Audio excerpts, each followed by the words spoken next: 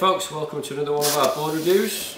Second board in our line. This is another one of our Wyke boards, and this is called the Hayburner. And it is pretty much a custom minimal, a real versatile board with a bit of performance blended into it as well. Heaps of volume, lots of volume through the central part of the board, very much minimal style. Nice curved edges to the rail, so you're getting maximum float and volume through the centre of the board, and it is kind of smoothing out towards a thinner rail edge, so it keeps it more lively through the rail but keeps your volume in board above your upper body. It's going to maximise your wave count and just give you easy wave entry essentially. There's a bit of nose flip in the end, like a decent bit of nose rocker, so this board can still be ridden in good quality surf by someone who knows what they're doing. So it might suit someone who wants a board a bit more manoeuvrable than a long board, for instance, or somebody who's spent years surfing, who's been out of it, getting older, and maybe just want to catch more waves. So this kind of board will up your wave count massively.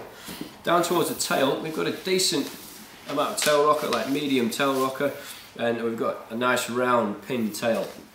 So that really is going to come into its own when the back foot's further back on the board.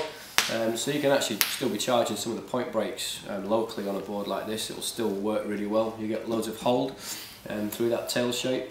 Smaller surf, it's got enough volume to kind of keep the speed up and still be fairly manoeuvrable as long as you're riding off the tail.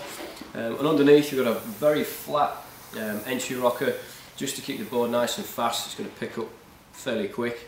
And then we're running into like a double concave. It starts roughly here and then kind of accentuated through the graphic there. And that's just going to loosen the board up a touch. Again, in smaller surf from rail to rail, but also generating lots of drive and thrust as the water's forced through that section of the board. Really smooth, forgiving rails. They don't really sharpen up until we get to the back fins, which is ideal really. It's going to be nice and forgiving and smooth through transitions and turning for the beginner intermediate. And for the guy that really does want to surf it a bit more aggressively or in bigger, better quality surf, that rail edge sharpens up nicely just along the fins, so when the back foot is placed towards the back of the board and you're driving through turns, you're going to get loads of bite and hold through a combination of the fins and that sharp edge through the tail, and obviously the narrower tail section itself. It's come standard as a thruster, FCS2, so nice and simple fin system, far superior to the standard FCS. You can still use normal fins with it if you've got your favourite set. But overall, a good solid minimal shape, got the performance section to it, and got a nice blend of kind of beginner intermediate volume, user friendliness in the front half as well. Enough nose flip, like we said, to still work in good quality surf.